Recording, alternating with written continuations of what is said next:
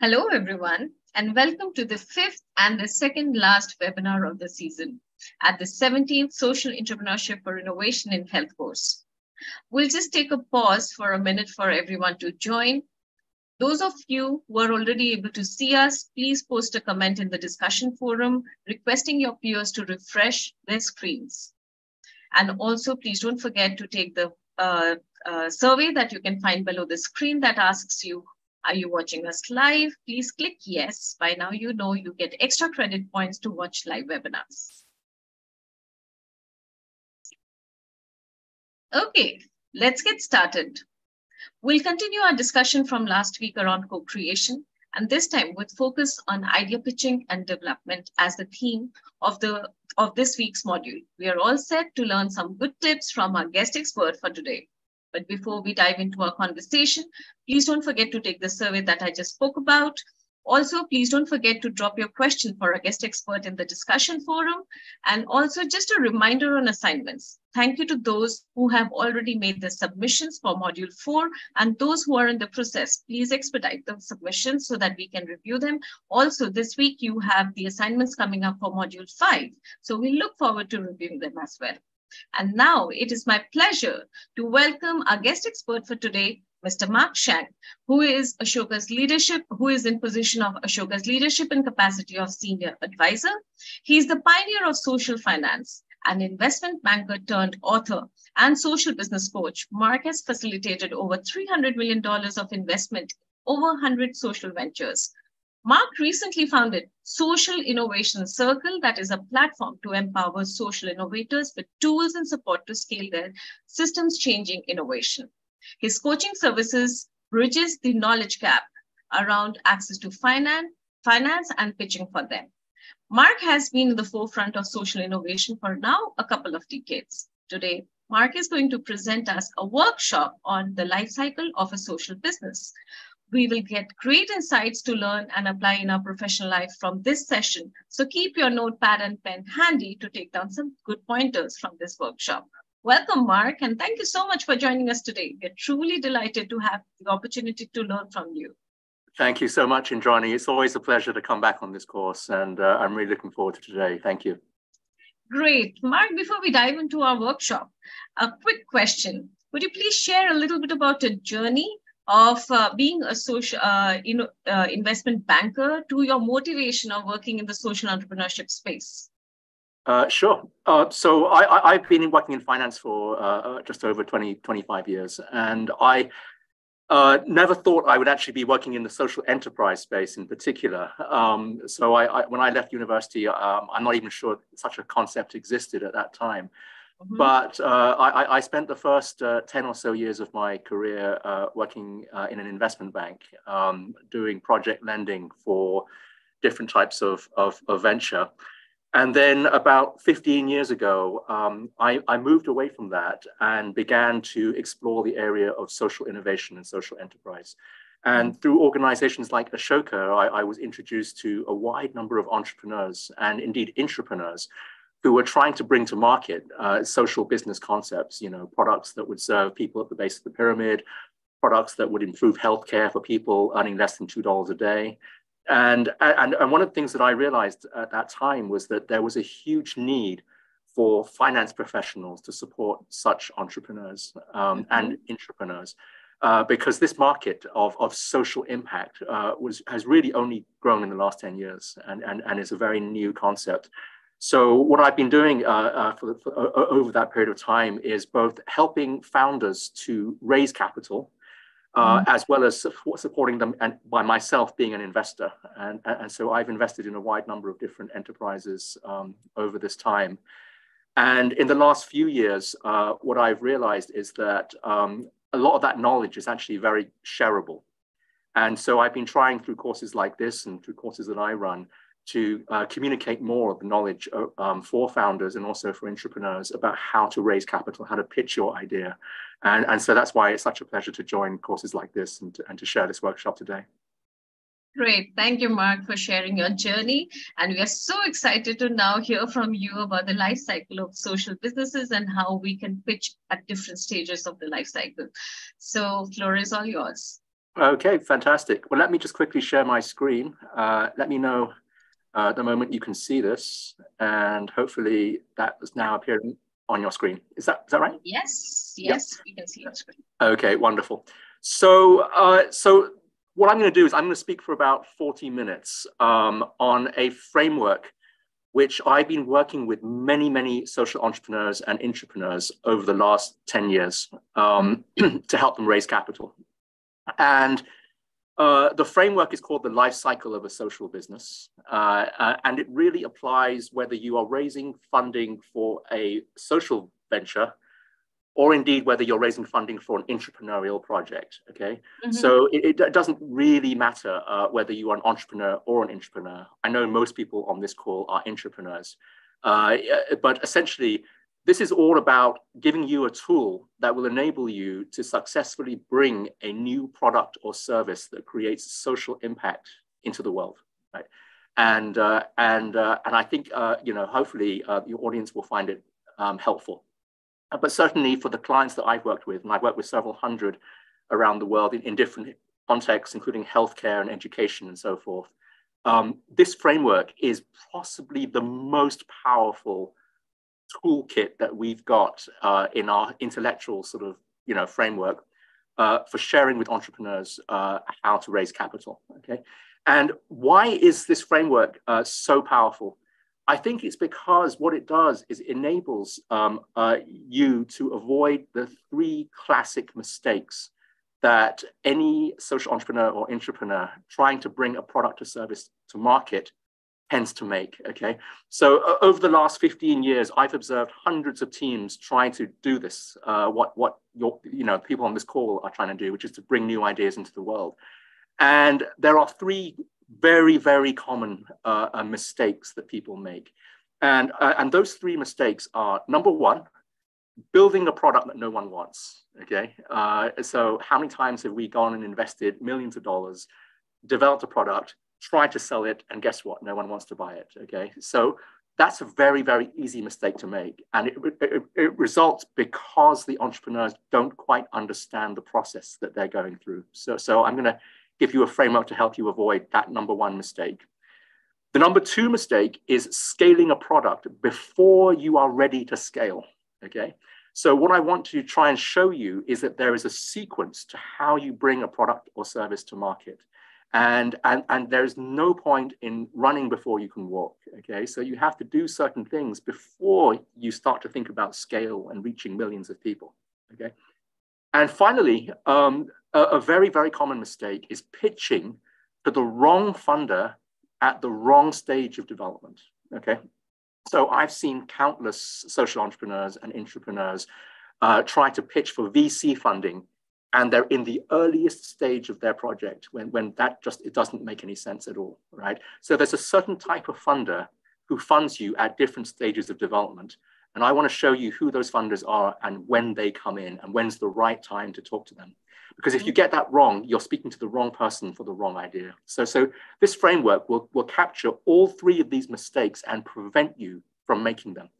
And if that's the case, we can probably avoid 90% of the reasons why people fail when they come to market. So that's why I think this framework is so powerful, okay? It avoids 90% of the mistakes that people make, very avoidable mistakes that prevent them from coming to market, okay? So those are the three mistakes we're gonna try and avoid. And the way that we're gonna do it is by understanding the three phases that I think every social innovation goes through. So let's talk about the three phases in the life cycle of a social business or a social venture. So the way to think about this is that imagine the three phases of water, which everyone's familiar with, right? So when water is very cold, it's solid, and you've got the phase which we call ice. Then as the temperature rises, it melts and you get liquid water. And then as it crosses 100 degrees Celsius, it becomes gas and vapor and you get steam, right? And what's interesting about that process of the three phases is that each one looks completely different from the other, right? You can't mistake them. And the transition from one phase to the other happens at a very specific moment. And when it crosses, everything changes, right? You know, the nature of the product, how it's working, how it interacts with the environment, and so forth, right? And so what I want to share with you in today's workshop is that a business goes through exactly the same kind of phase transition. And so if you understand the 3 phases that I'm about to describe, you will have a much, much clearer sense on what is happening at each phase, what you're supposed to be doing in each phase, and what are the goals and opportunities of each phase, right? In order to be able to optimize your activity for that phase, okay? So what are the 3 equivalent phases of a social innovation or a social business concept? I think that we can break out 3 phases, which I'm going to call prototype, commercialize, and then scale, okay? So each of these 3 phases represents a distinct phase in the development of your service or your goods that you're trying to bring to market. And each one is completely different from the other phases. And so if you understand what phase you're in and what you're doing, you're going to have a huge, huge advantage in avoiding any of the mistakes that people typically make. So what I'm going to do now is I'm going to describe to you in detail each phase in the life cycle of a social business, okay? And the way that I'm going to do it is by pointing out the differences in each phase. And each phase is different in its own unique way. Each phase will have a different goal or an objective that you are trying to achieve in that phase. Each phase will have a different activity that you are just trying to work on in that phase, right? Each phase will have a different way to organize your team. So your team will actually change from phase to phase. Who the people are, what they do, how they're organized, it's all going to change, okay? And finally, there is a different funder for each phase as well. So the people who fund the prototype stage are not the same people who fund the scaling up phase, okay? And so it's very important for you to know which phase you're in so that you can make the right pitch to the right funder or the right backer, okay? And so what we're going to do is we're going to walk through these phases. We're going to look at each of these goals, activities, teams, and funders, and we're going to talk about the differences between them, right? Okay, so, and Indrani, please feel free to ask me questions that come up for people in the chat. Write your questions for Indrani to collect.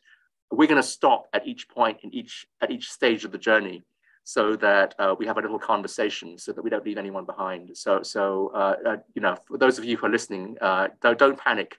We're going to have plenty of time to discuss this as we go. And we're going to leave some time at the end to discuss this as well.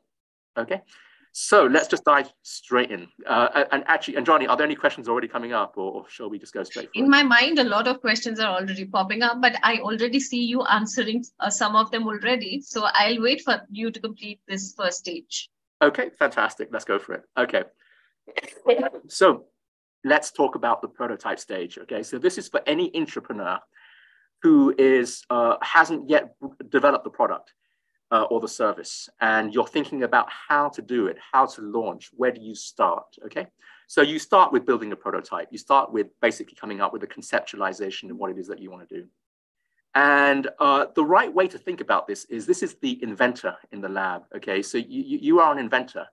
And in the prototype stage, your first job is to invent a product that works. Okay, so it's not about scaling up. Don't worry about reaching 1 million customers. Just try to invent a product that works. And I think there are really 2 questions that you want to answer in the prototype stage. Okay, so the first one, and I'm assuming here that everyone is a social innovator, is which product or service best solves the social problem that you are working on.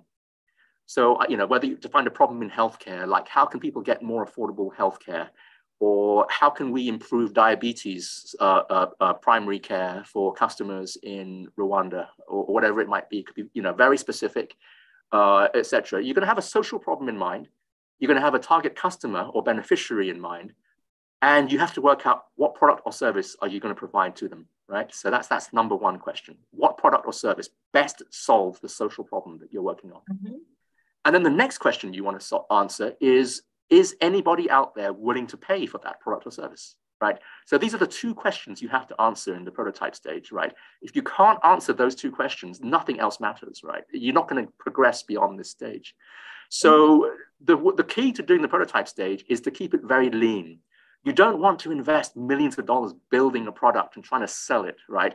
Before you've tested this with some beta customers, with some initial people that you're trying to help and go, here's a prototype of what I'm trying to do, right? Does it actually solve the problem that you are concerned about?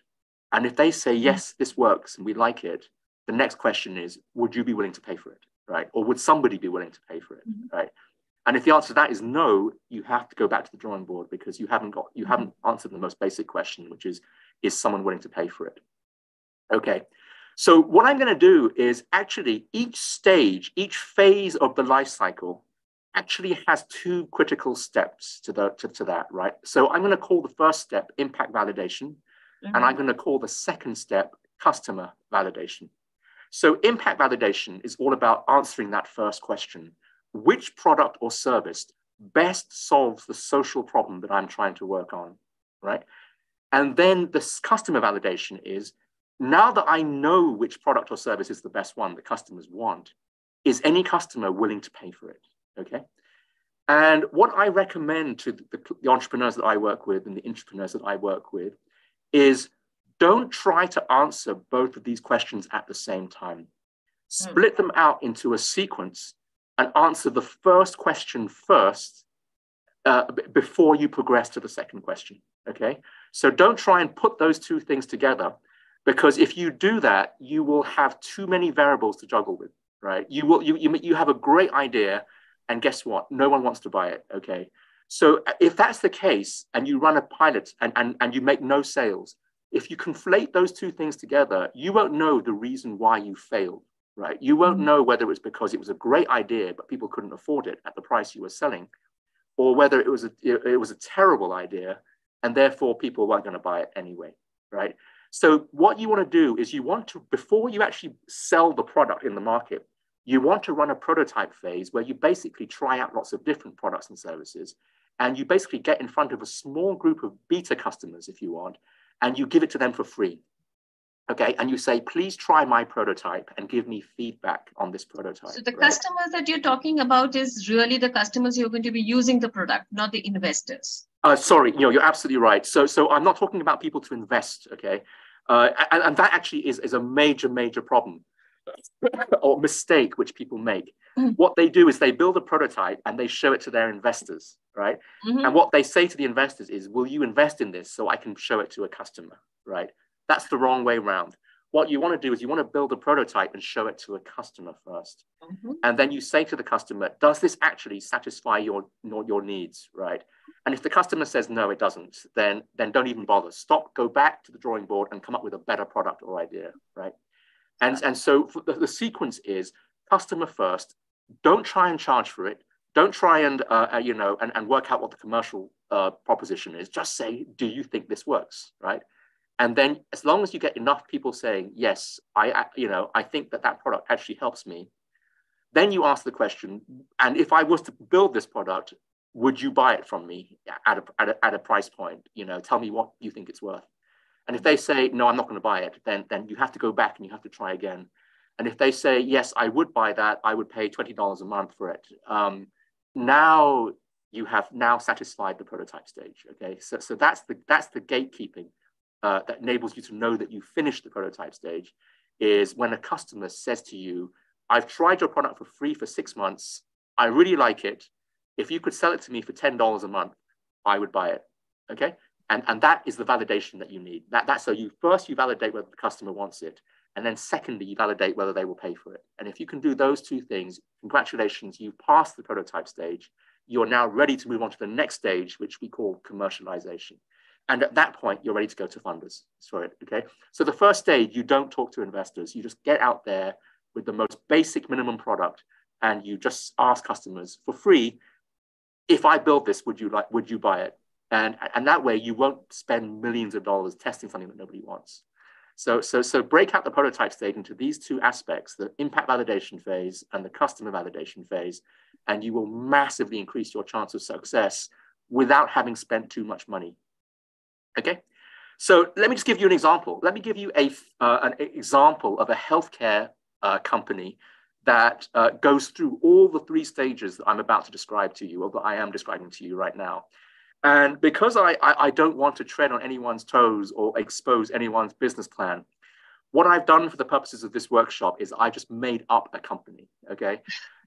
So I'm going to give you a theoretical example, but it is based on literally dozens and dozens of clients that I've worked with who have gone on to raise tens, if not hundreds of millions of dollars in finance. And I've seen them do this from the earliest ideation stage all the way through to the multi-country international stage, right? So I've taken a few business models, I've disguised the name, I've amalgamated them together, and I'm going to walk you through them as an example. And the company that I've picked is an insurance company in South Asia.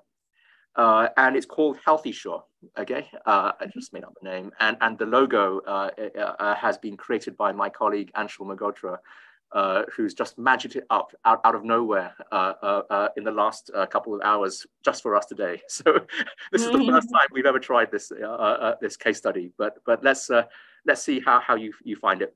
So imagine that there is a major multinational company called Health Sure, and it's a #1 player in the insurance space, okay? And because most people on this call are entrepreneurs, I'm going to give you the example from an entrepreneur's perspective. So let's assume that there is an executive within the Healthy Sure team that is keen to be a social entrepreneur. And what they want to do is they want to, within the operations of Healthy Sure, they want to develop a new product or a service that can serve the poor to create social impact. Okay, and what they're going to do is they're going to test an idea, they're going to sell it to their investment committee or to their internal team, and they're going to try and build a product or a service using the capabilities of their company in order to be able to bring a new social impact product or service to market, okay? So how might they go about the prototype stage? Well, the first thing is you have to pick a problem. You have to pick a social problem that you care about or that you want to make a dent in. And one of the things that this executive has realized is that in the many countries in which they operate, there is one country in particular that has a very high need for insurance. And that country is Bangladesh, let's say. I'm just picking an example here. And one of the things that they've noticed is that there's a very large section of the population in Bangladesh that live in remote rural areas, okay? And a significant portion of them are what we might call smallholder farmers. They are farmers who live in rural areas, farming small plots of land. They typically don't have a very high income. And they typically are not insurance clients currently, okay? So they're missing a lot of financial products because, and as a result of that, their livelihoods suffer and they're not being served by this company or indeed many other companies in the financial products space. So, you know, there is a missing market essentially for this product, right? For this company. And so the entrepreneurial team says, let's identify rural farmers in Bangladesh as our new target customer base. Can we create a product or a service for them that is both impactful and also commercial, right? It has to be a business and it has to be profitable, right? But at the same time, it must be impactful because we're doing this because we really genuinely want to do something good, right? So can we create a win-win situation here where there's a new product but something which actually makes sense given that this is an insurance company, right? We don't want to be doing like, you know, a cafe or something, right? You want to use the skills and expertise of your organization to create something impactful, right? So let's go through the prototype phase with them. What they're going to do is they're going to say, what are we good at? So we're good at providing insurance products, right? So let's stick to what we know. Which insurance product, you know, best fits the needs of a rural farmer in our target country, which is Bangladesh, right? You know, we provide life insurance. Do they need life insurance? We provide pensions. Do they need a pension product? We do health insurance. Do they need health insurance, right? So they look at all the existing things that they've got and they're trying out new ideas, new ideas, new ideas. Do you want this? Do you want this? Do you want this, right? And literally what they do is they get a small group of their target customer base together And they go out to them and they ask them these questions. If I offered you health insurance, would you like it? If I offered you a pension so you could save long term, right? Would that help you? Would that, and so on and so on. So the prototype stage is all about experimentation.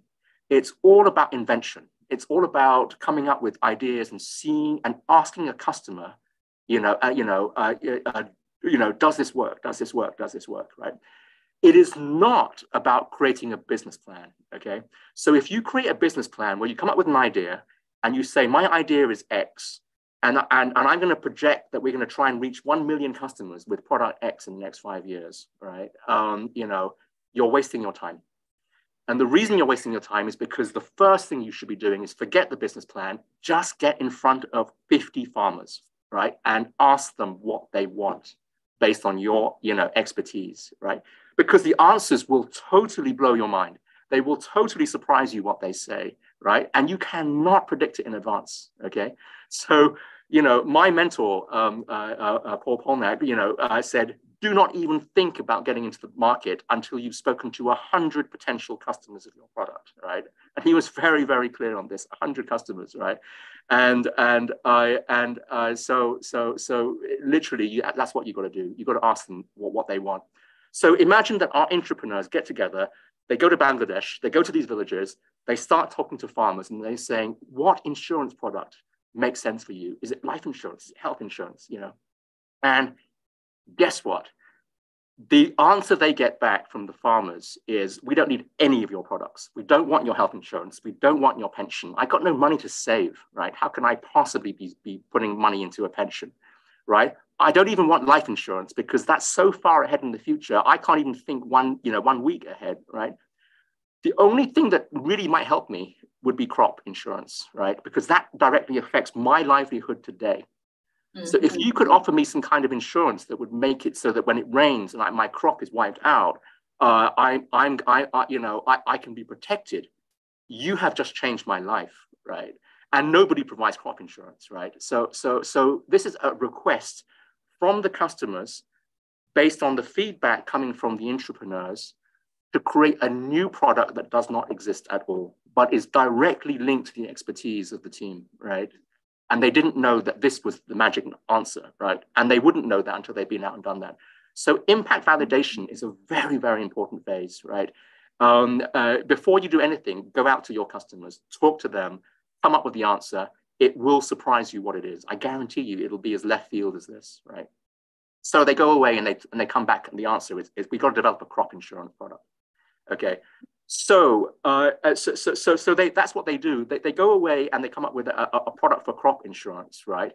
And so that is what overwhelmingly is the impact validation, right? After several months of trial and error, they realize it's not health insurance, it's not pensions, it's not life insurance. We've got to create crop insurance, right? So what they then do is they then build a prototype of what a crop insurance product looks like. And they go out to the farmers again, and they ask more questions. Okay, so which crops do you want me to insure? How much coverage do you need? What kind of weather event do you need me to guarantee against? Is it frost? No, it's not frost, it's rain. Okay, what kind of rain? The monsoon rain, but not this and that. And so you get into this incredible detail about the prototyping, right? And again, you don't try and create it for yourself. You literally do this in conversation with farmers, right, or customers, right, to come up with this with this product. And they will totally surprise you with their knowledge. Oh, don't worry about the frost. That's never been an issue for us. But I've lost my crop 100 times from a bad rain, right? And so you in the prototype phase, you're already getting a lot of information about what you need. And so the final confirmation of success in the prototype phase is, now that you've spoken to these farmers or these customers for 6 months, right, and they've now told you what they want and how they want it, you've got to ask them one final question. If I build this in the way that we've now confirmed or described, would you actually pay for this? And how much would you pay for this, right? Mm-hmm. And the magic number you want to hear is that 80% of the people that you've been talking to for 6 months would say, yes, if you build that, I will pay for it, and I can afford $20 a month or whatever the number is, right? And that's your validation. That's your customer validation for the first phase, okay? because then you know, okay, now there is a market, and now somebody is saying, I will put my money where my mouth is, right, and do that. And so the end of the prototype stage, before you think about commercialization, is one customer says, I will convert, right? And and it's somebody that you've been speaking to for 6 months, and you've been basically building this product with them, right, during that time.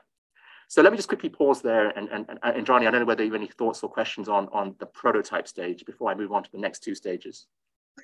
No, but I think the recap is that you fine-tune your product, fine-tune your product, and find your first 1, 2, or the first few customers that you who can validate this. That's so, right. So the way we will be pitching our product is to this customer and not investors. But how do we finance this stage, Mark? Okay, well, I am so glad you asked. Because I've got a great slide on that. But let's just quickly talk about what kind of team you actually, no, let's just go straight to it. So basically, in the prototype stage, when it's only an idea and you don't actually have a customer, you don't actually have a product yet, right? There's a very, very small group of funders who will actually give you any kind of backing for this idea.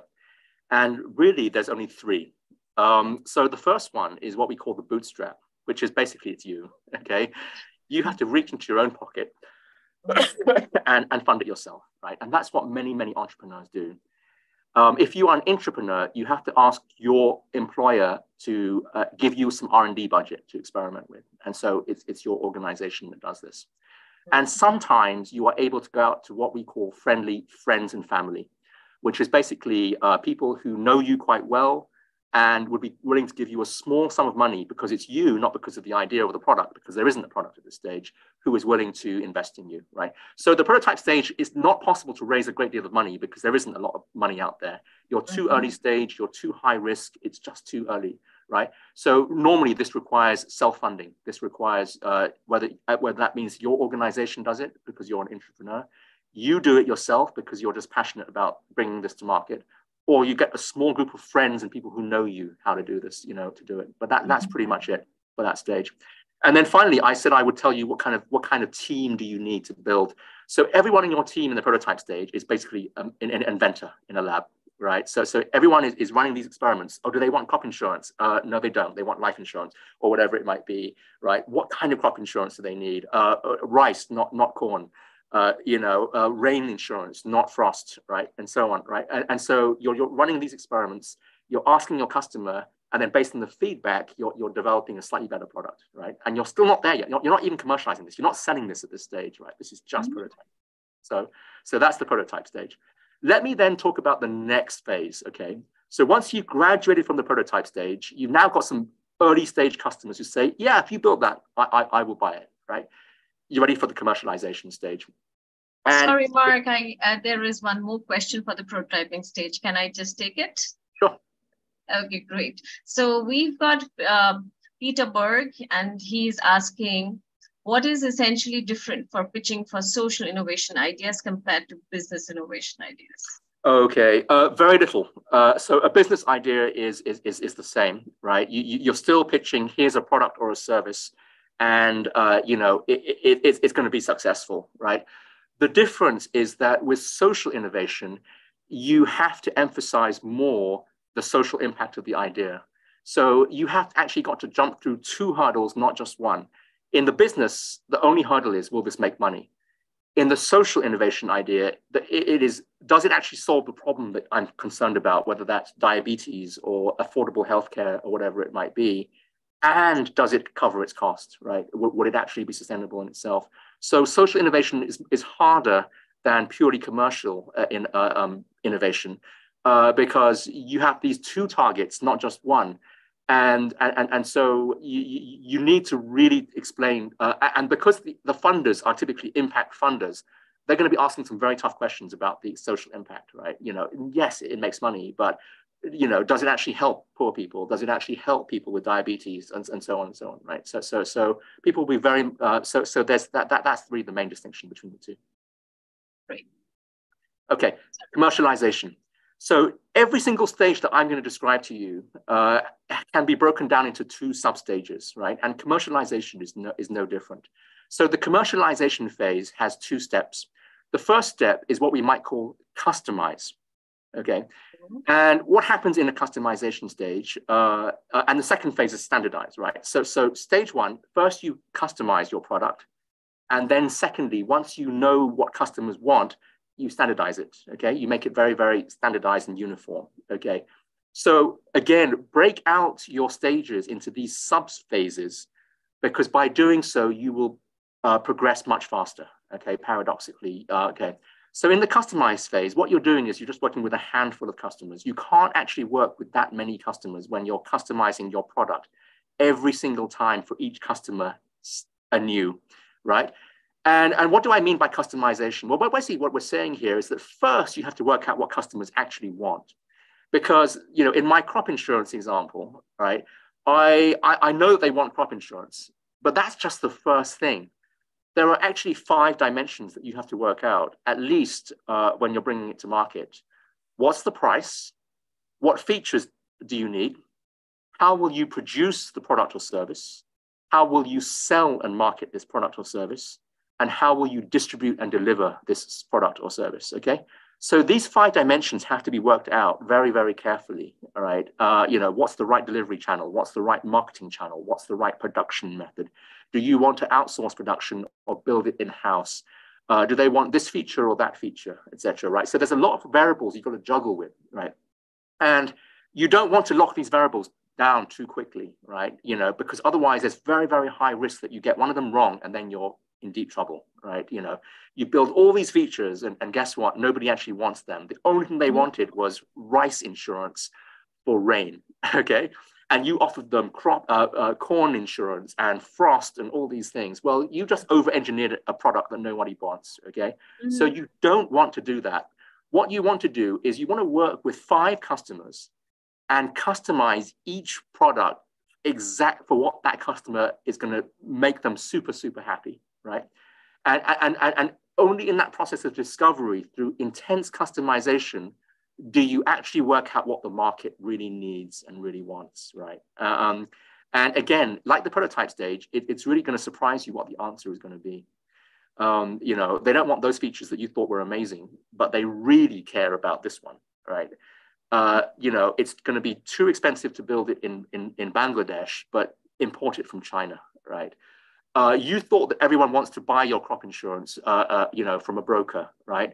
But actually, the only way that you can sell the insurance is if you go door to door, all right? Because nobody knows how to go to a broker, okay? So you just got to so if you're selling the crop insurance, you know, through a broker to rural farmers in Bangladesh, it's a great product, a great idea, but you just screwed up on your delivery channel, okay? So you can't work that out until you actually talk to a customer and they say, I'm sorry, but I'm never going to go online and buy it through a broker because I'm a farmer in Bangladesh and I don't do that, right? So customize first. Don't try and get to scale. Don't try and define your product and leave it at that. You've got to tailor it for every single customer afresh for the first 5 to 10 customers, right? And so that's what our healthy insurance company does. They go and talk to the farmers. They say, what do you want? How do you want me to sell this to you? Do you want door-to-door sales and so on and so on? So they go through the same process. It's very similar to the prototype, but now you're actually working on the other dimensions of the product, right? How are you going to sell it? How are you going to produce it? And what customization will do, and you can only work with a handful of customers while you do this. It's too intense to do this with 100 customers, right? But it's so worth your time to do this because what it will reveal is insights that you could never find out again by doing it from a blank piece of paper, right? You know, and so what it will do is it will result in a far, far better product, you know, out of the gate once you've actually gone through a customization phase. And so in the case of our insurance company, they work with 5 customers. And, you know, and what they realize is that what the customers tell them is that they really want an app where they can take a picture of the field in which they're growing crops, and that will instantly confirm to the insurance company whether the crops have been wiped out by rain or not. Okay, and so that lowers the cost of insuring the product because you can validate and confirm whether the insurable event has actually taken place or not. And previously, our entrepreneurial team assumed that they had to hire somebody to go and visit every field and confirm whether the weather event had taken place or not, right? And the farmers said, don't do that. I will never be able to pay for that. Let me just take a picture and send it to you on WhatsApp, and there you go. So that simple comment from their first 3 customers gave them the insight to come up with a great product, right? Which is exactly tailored to the needs of their customer. So they build the app, and that is their killer product from the customization phase. And once they've done this, 10 times, right, and been through many iterations, only then, and your customers are telling you, I love this. You literally built this for me, right? And that's actually true. For the first 10 customers, you built it exactly the way that they wanted, right? And so you're then ready to standardize this. You're then ready to say, okay, now let me create one version which the next 10,000 customers I can sell to, right? Because I don't have to worry anymore about tailoring it for them, right? I know exactly how they want the burger built, right? Or the product or whatever it is. I'm now ready for mass scale and production. And so standardization follows on from customization, right? But you don't want to jump to this step too quick. You want to go through that discovery phase, customize it first, right? Literally, remember when the first cars were built, they were hand built for individual customers before you can get to the Model T Ford and the assembly line, right? And it's exactly the same with every product. You've got to build it for your customers first before you can create a standardized version of that product, which you're ready for mass production, right? And what standardization enables you to do is to create consistency. So the test of consistency is, can you create a standard package that you can basically offer to your customers? So just as Spotify, and I just literally just pulled this off the Spotify page, says, you can buy our individual package or our family package or our student package and so on, right? Eventually, you want to be able to create a standardized marketing brochure, right? That you can basically give to your customers and say, which one of these do you want? Do you want the family size, or do you want the student version, or do you want the individual version? But once you pick that package, there is no room to change it, right? There is no room to go, can I have the family version, but in red? At that point, you can't do that at scale because you can't customize it for customers at scale, right? So you have to first customize, then you can standardize, and then you're ready for scaling. Okay, so that's your mass production unlock, as it were. And so, what kind of team do you have in the standardization phase? In the commercialization phase, right? Well, it's not the inventor in the lab anymore. It's now the jazz band, right? Everyone on your team is now an improviser who is working out exactly what melody will delight your customer. And once you've got the hit, you ask the jazz band to write down their music and create the score, okay? So first you have to create, improvise and see what sticks. And then you ask them to actually give me the playbook, okay? Customers love that riff. How can I now, remember what you just done? And who funds the commercialization phase? Well, again, there's a different type of funder, right? In fact, there are 3 types of funders for the commercialization phase. There are angels, right? Private individuals who back ideas that are commercializing. There are funds, there are investment funds that specialize in the early stage, but not very many actually, in this what we call seed round investment. And finally, for those of you who are entrepreneurs, it's back to your organization again. So what you do is you go back to your committee and you say, the prototype phase worked, we tried it with the farmers, they loved it, they said they would pay for it if we built it. Will you now give me the funds to actually build it, right? And that is your pitch to your investment committee as an entrepreneur, is to your organization. So again, and Johnny, I don't know whether there were any questions on the commercialized stage of the life cycle. So, Mark, just to remind you, we're just 15 minutes away from the end of the session. So very quickly, I will park my question for end of the sessions. But yeah, at some point, if you can also talk about how we can scout for some partners at different stages, but we can take it later. Let's do that at the end, because I think we should have a little bit more Q&A. So let me just quickly finish the last stage, and then we'll just wrap this up, and then we'll go for it. Okay. So standardization is basically, can you come up with a manual a marketing brochure of your standardized products to offer to customers? And if you can do that, you're ready for the next phase, which is scaling up, right? And so let's talk a bit about, okay, so now you've commercialized the product. You've now worked out exactly what package best fits the needs of as many customers as possible, let's talk about scale. And again, what I'm going to do is I'm going to break out the scaling phase into two sub-stages, okay? Just to make it easy for you to manage each part of this. And I'm going to call those two phases mass production and social franchising, okay? Let's talk mass production.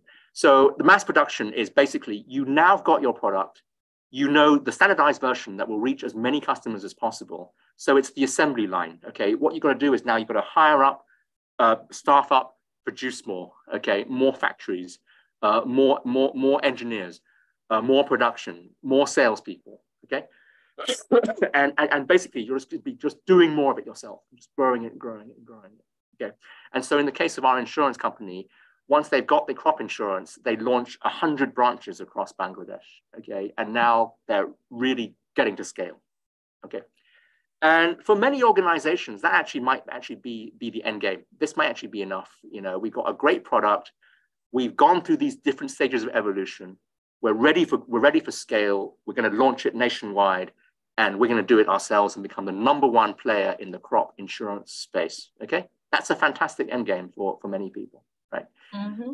There are a small group, very, very small group, actually, I have to say, of social innovators who take it one step further.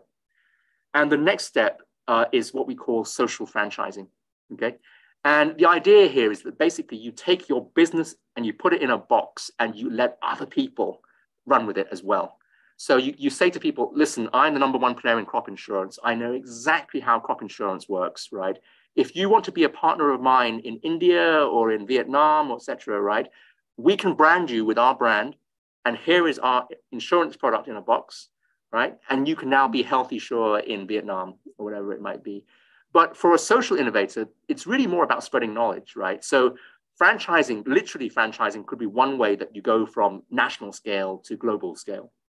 But really, it's any way in which you can package up your knowledge and basically broadcast your knowledge to the world so that other people can copy your idea or replicate your social innovation. So in the case of our insurance company, they decide that they don't want to franchise it, right? What they will do actually is market the knowledge. And so what they do is they start to write case studies on how they were able to create a new product called crop insurance, which changed the game for 1 billion for farmers in Bangladesh. And if you want to work out how crop insurance works, this is their knowledge, and any insurance company in the world can develop this product and work on it for others, right? So this is what Muhammad Yunus did when he popularized the concept of microinsurance. He created a bank that would provide microloans to women borrowers in Bangladesh, right? But when he scaled up, he didn't go about it by launching Grameen Bank in Vietnam and all these other places, although they do now exist, obviously. No, he created the microinsurance industry by telling other people how to do it and becoming the ambassador of the idea. And so that's a very classic way in which social innovators spread their knowledge to as many people as possible. Is they basically share their knowledge in different ways. They consult, they open source. So our health insurance company goes to the Stanford Social Innovation Review, one of the most prestigious journals in this space, and they give them all the case study on how to do this, and that's published. And now there's hundreds of replicants around the world developing crop insurance products, and so that is their path to massive scale is through sharing the knowledge. So that really is the third stage is scaling up. You do it yourself, and then at a certain stage you teach others how to do it, or you give your business in a box and they franchise it off you, or they pay you a license or whatever it might be. Right? There are many different ways you can do this, and Ashoka is very, very good at talking about scaling strategies for social innovation. And at this point, what kind of team do you have? It's not the jazz band anymore, right? And it's certainly not the inventors in the lab. Now it's the marching band, all right? It is everybody is singing from the same music sheet, and everyone is marching in step, producing the product in exactly the way that you have now perfected, right? And who funds the scaling phase? 3 major types of funders. There are strategic investors who come alongside you, maybe other insurance companies in other countries, and they invest in a joint venture. Of course, it's venture capital, private equity. That's what they're designed for. They are waiting for products and services to emerge from the commercialization phase. to invest in. And what they're looking for is people who are ready to scale, right? And finally, and as always the case with entrepreneurs, your organization is always the funder of first resort, right, for this. So hopefully you've now taken it from prototype to commercialize to scale. And hopefully you've been, the originator of this product or service for impact. And that is, and so, your organization, we hope, will be along for, throughout this journey. But by this phase, you should be opening it up. You should be bringing in other partners and saying, will you joint venture with us so we can really grow this, right? You should be spinning this off. You should be IPOing this, whatever it might be. Your organization should now be going beyond you to multiple partners, right? In order to do this, right? And so that's really my presentation. Just to recap, think about every social venture, every social innovation, whether it's entrepreneur or intrapreneur, going through these three phases: the prototype phase, commercialize, and then scale. Remember the different subgroups within that, right? First, validate your impact, then validate whether the customer will buy it, right? Then customize your product with a handful of early stage customers. Then standardize your product once you know what they want. And then you're ready for mass production. And finally, let it go into the world through social franchising, right? And that is how you take a tiny acorn of an idea and grow it into a global movement, right? And at Ashoka and at Social Innovation Circle and elsewhere, we've seen this done hundreds of times, and this is how you do it. Every organization that I've ever worked with successfully has gone through these 6 stages. If you break it out into these phases, you will know exactly what you're trying to do at each phase, and it will help you avoid those classic 3 mistakes that I mentioned at the beginning, right? Building a product that no one wants, scaling a product before you're ready, and pitching to the wrong funder at the wrong stage, okay? So I find this a very helpful framework. I hope you do too. And very happy to go for some questions on this. Thank you so much, Mark. That was incredible insights. I'm going to ask you a question with regard to scaling, which is a very fundamental question. Is scaling an option or a kind of a choice? It's actually a choice. Again, I think one of the problem is that so many of us are obsessed with growth, right? I mean, we're obsessed. We're told by funders all the time, if you don't reach 1 million customers, you're not going to change the world or whatever it might be. And one of the things that, I always try and tell people is that actually, no, every idea, every business venture, of course, you want to achieve a minimum level of scale, right? But there's also an idea of an optimum level of scale as well, right? Not every restaurant wants to be McDonald's. There are some that are very happy just to be a 3 Michelin starred restaurant, in their town or city that is the #1 in what they do, right? And so I think there's a natural level of scale for an idea. And I think it's up to the team to work out what that moment is. And don't feel that every idea has to be a global movement or a global franchise. It doesn't. And that's one of the differences, I think, between, what I advise people and what you might hear elsewhere. But I personally believe there is an optimum scale. And I think that it's up to the founders to determine what that scale is. Great, thank you. Mark, we have a lot of questions coming up, but just in interest of time, let's take some of them very quickly. So, Mark, you've seen a lot of social entrepreneurs and nonprofits pitch. You have helped them raise millions of dollars. You've also worked with social entrepreneurs, and you're also part of making more health design. So, with that said, what is the difference between pitching for an entrepreneurial project and that of an entrepreneurial project? This is a question that has come from a lot of participants, and right. They also wanted to know if there is a framework that can be applied when pitching inside an institution. Sure. So there are similarities and there are differences, right? The similarities are that at the end of the day, you have to convince somebody to back you, right? Mm-hmm. And whether that is an external investor in the case of an entrepreneur, or whether it's an internal investor, i.e. your investment committee or your management team in the case of an entrepreneur, you have to pitch your idea.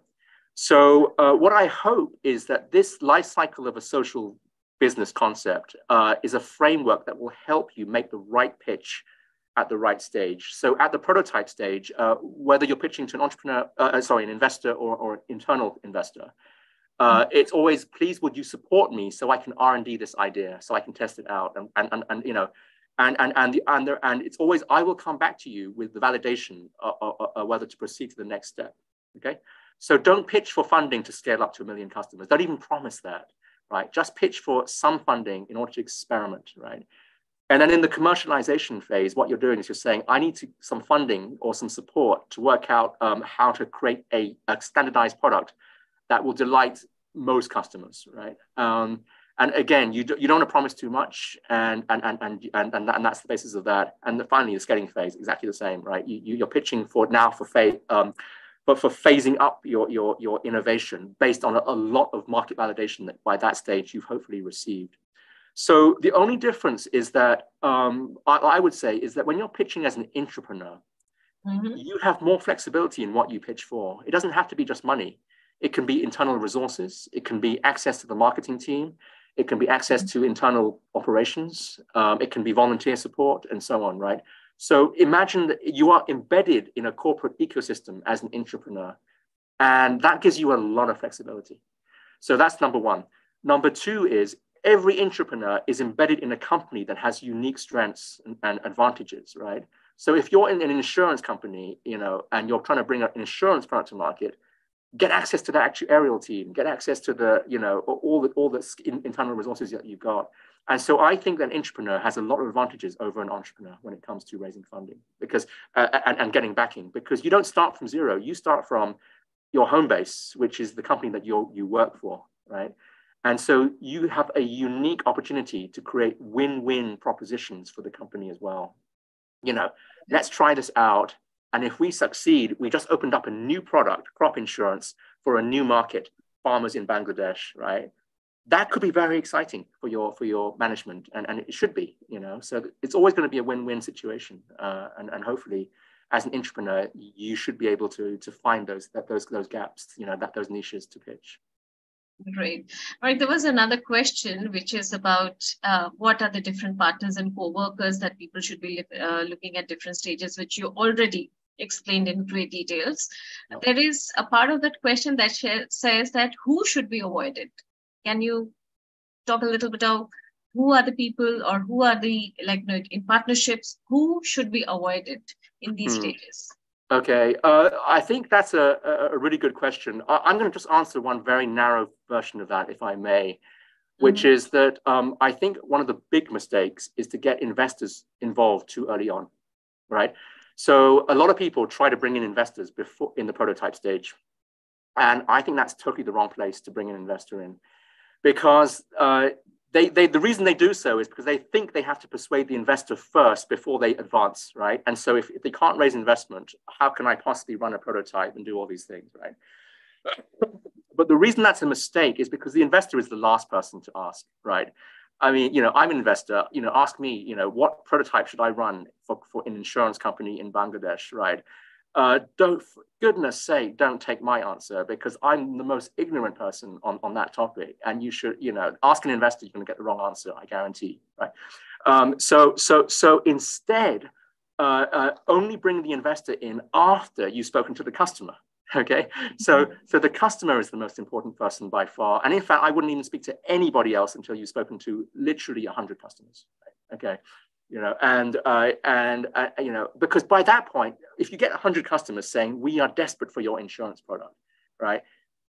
Which investor is going to say no to that, right? At that point, that's the only question that an investor should be asking: is what do the customers say, right? And so you know, don't avoid the investor too early on. Only speak to the investor after you've spoken to the first customers, right? Not sold to the first customers, but spoken to the first customers and got that validation that we're looking for. And again, that will help you to raise funding much faster, right? Because you won't be trapped by this question, which always comes up for the early stage: is how do you know this idea is going to work, right? And the only way you know is if you've spoken to some customers first. Right. Thank you, Mark. We are going to go a couple of minutes overboard, so don't mind all the participants, but just one last question, which is very interesting, is what is the main challenge of each phase? Under a minute, if you can just quickly summarize what are the main challenges in each of the phases. Oh, okay. So let me twist that slightly and say, let me explain why I think it's very helpful to think in these three phases, right? So the reason why I offer this framework is because each phase is trying to force you to avoid making a mistake, okay? So the reason why I'm saying prototype before you commercialize is because the mistake to make is come up with an idea too quick and get into production of that idea before you even know whether people want it or not. So that's why we do prototyping, right? Is test your idea and test several versions of the idea before you get too advanced, right? So, and don't spend too much money on it either, and spend too much time on it either, right? Prototyping should be very cheap and very quick, right? And get out quickly if every customer says, sorry, we just don't want this, right? Yeah. So prototyping is all about avoiding big mistakes, which is spending too much money too early, early on, building the wrong product. The reason why we do the commercialization phase before the scaling phase is because there's so much you've got to work out before you can get to the scaling phase, right? So again, the mistake we're trying to avoid is coming up with a business plan to reach 1 million customers before you've worked out exactly what the product should be, how it should work, right? So that is a very, very common mistake. In fact, I would say that most people make that mistake. Okay, so that is the that's the mistake we're trying to avoid. And then the scaling phase, of course, is if you get through all that, then you're ready for the scaling phase. And so what I find myself doing as an investor and as a coach is trying to persuade people to hold back from scaling up too quickly. Don't try and rush into growth. Don't try and get VC money, in the first 5 years even of your project, right? Seriously. And so if you are very disciplined about these three phases, I think you can avoid 90% of the mistakes that cause people to blow up, right? And so that's why I'm very excited by this framework, is because I think it's a very powerful way to avoid very, very basic mistakes that everybody makes, to be quite honest. So hopefully your audience will find that. And I'd love people's feedback and thoughts on this process. Thank you so much, Mark, for all your wisdom and seasoned insights. Sadly, we are moving to the end of the session. We are already 2 minutes over. So thank you so much for your time, Mark. Mark, could you briefly tell us how anybody can enroll for courses that you run, or how somebody can invite you as a speaker? Oh, well, thank you so much. So it's been a real pleasure delivering this workshop. And if people who are watching this have found this content helpful or useful to you, I offer many more workshops and frameworks and content like this based on my experience of working for many, many years with social innovators, both intrapreneurs and entrepreneurs around doing this. So you're very, very welcome to reach out to me, and I'm always happy to offer training services and coaching to teams that want this.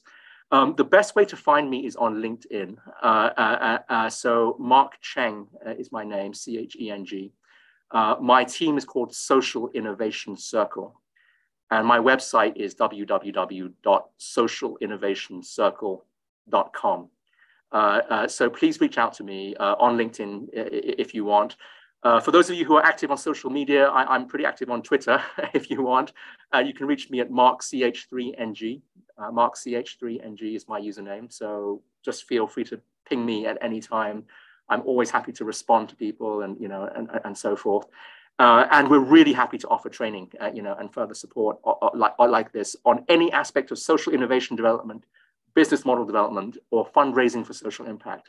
Is 3 areas in particular that we're very happy to talk to Ashoka Fellows, changemaker entrepreneurs, companies that want to do more corporate social innovation and so forth. And it's a great pleasure presenting this workshop and other workshops like this on this course, because I've been doing this now in joining with you and the team for several years, and it's always such a rich audience to come and work with such a incredible group of people. So thank you to the people who are watching and listening to this, and please do connect with me if you want to continue the conversation. Thanks a lot, Mark. Thanks. What you taught us is going to go a long way for us to apply in our lives and benefit from it. So thank you very, very much. And thank you, everyone, for joining us live. And thank you for your active participation in asking so many relevant questions. Once again, thank you for your assignment submissions for Module 4. This week, we will look forward to your assignments for Module 5 so that we can review it, do engage in giving feedback to your peers. And don't forget to join us for tomorrow for the facilitators office hours at 10 a.m. ET. We look forward to hearing from you, your experience of the course. Remember, this is an interactive session, so do join us. Till then, enjoy the course.